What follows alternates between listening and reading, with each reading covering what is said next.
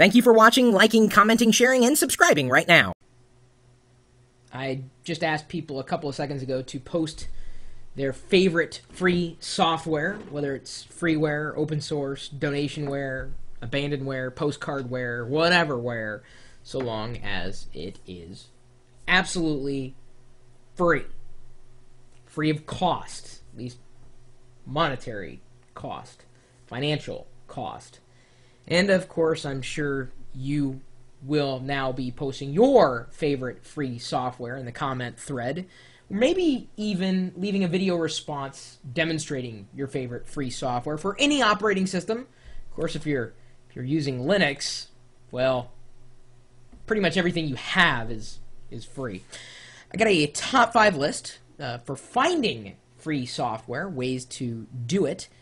And this is from Chris Gilmore, a member of our community at live.pirillo.com. It says, "Hey Chris, in response to your previous video of 5 tips to buying software, you mentioned the finding of free alternatives. This inspired me to create a top 5 list for finding these free alternatives. Also, as an additional side note, I'm a up-and-coming 15-year-old kid from England, so unfortunately I can't go spending £500 on the latest version of Photoshop every year, resulting in the fact that these tips are very near and dear to my heart, as it were.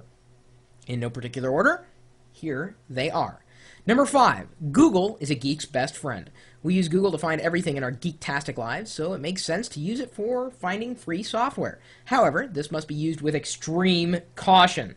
Googling, quote-unquote, free Photoshop may not lead to open source or freeware, but to torrents, where you may certainly get a free version of Photoshop, just not legally, or possibly with a payload, a virus or spyware, or possibly even worse, if there is such a thing. Refining your search to something like free Photoshop alternatives may help you a great deal. Number 4, indexing sites such as macupdate.com, or we've been working on beefing up download.lockergnome.com for some of you. This person, another Chris, happens to be on a Mac, so he doesn't know anything that might be more Windows specific, are also good options for allowing you to search inside of all the applications available as open source or freeware. Off the top of my head, the one resource snap files, it used to be known as WebAttack, I've mentioned them before. This, again, should be used with extreme caution. Only download from trusted and reputable names, as not doing so may lead to malware installed on your PC. This is bad. It's also why I tend to stay away from websites not run by the community but by corporations. You got to be really, really careful. You think you trust these sites that are out there, like the big ones? Not all of them are trustworthy. Only trust one that has editorial hands on. Otherwise, not worth messing with. Trust me on this. Number 3, there are also many websites whose sole purpose it is to find good software to recommend to their readers, as well as tips and other bits of content. Such sites like lifehacker.com or 43folders.com, which are particularly good for productivity tools, but also recommend other software. While not everything on here is free, I have found many good pieces of freeware here. Number 2, new social media, podcasting, or whatever in the world you want to call it. Whilst these may not be the best option if you're specifically looking for a bit of software, they are great for just picking up bits and advice and tips along the way. And most importantly, providing entertainment, which in a geek's world is essential with all the malware and annoyances we have in the Vistaful world. I think he just coined a new word. Just as a kind of an addendum to that, I have found a lot of software just by asking all my Twitter followers. I mean, I'm on MySpace, I'm on Facebook, I'm on all the big social networks, but no social network has worked better for me in terms of communicating with my audience than Twitter.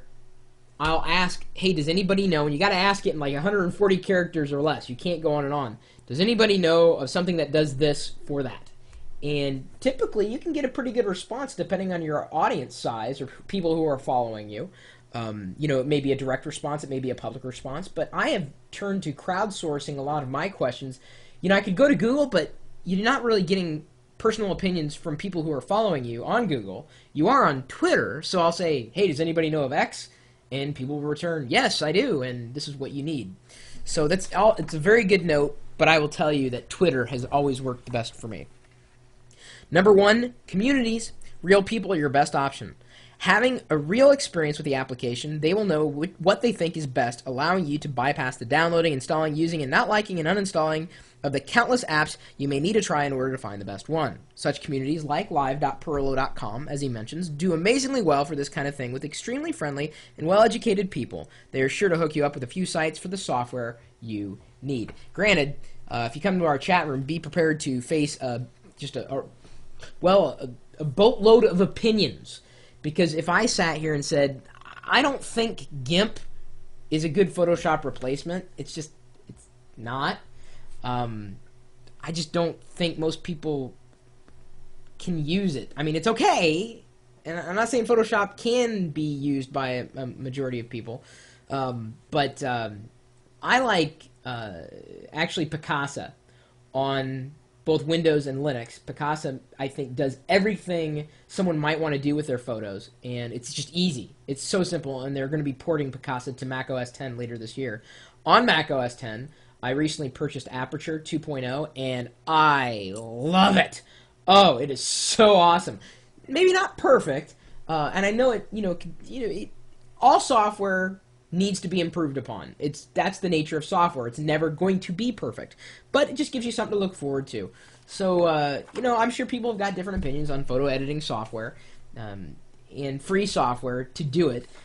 I think the bottom line is be careful where you get this stuff. Always check with your friends, like your true friends. Check back with communities. Check with your social network. They may know of something that's better. Don't buy software without talking to people first. Well, because they may even have a coupon. When we posted the NOD32 antivirus coupons the other day, I know of at least 10 people who saved money just by using the coupon that I posted to my blog at chris.pirillo.com. VNC, another example. I've been using VNC everywhere. It's how I keep all my machines connected on my home network because it's just easy, and it's open source. It's nice.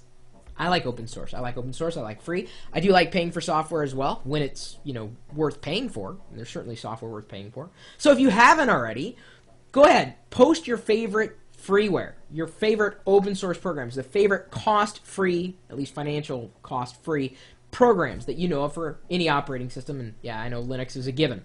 But more importantly, what I'm hoping to do with this video, if you have a screencasting tool, whether it was free or you paid for it, just leave a video follow-up response and, just demonstrate your favorite free program. Say, here's what I like and here's why I like it. Just be interested in taking a look. Chances are I may have already heard about it. I really like learning about the not obscure free programs that are out there, but the ones that I never heard about, but I was like, how did I live without this? I mean, this is just too cool. Anyway, my email address is chris@pirillo.com, and the community, as was mentioned before in this top 5 list submitted by Chris, is here waiting to help. In many cases, we're welcoming you in with open virtual arms. Timber, his arms wide. Shaka, when the walls fell. Darmok and Jalad at Tanagra. And if that made absolutely no sense to you, you're probably not a geek. And even if you are a geek, well, then you need to look up that reference so that you can be even more of a geek. Even though we attract both geeks and non-geeks in our chat room, it is full of tech heads talking hardware, software, internet, tips, tricks. You never really know what's going to happen. But I can tell you, we're waiting for you. So what are you waiting for? Stop by live.pirillo.com. We'll see you later.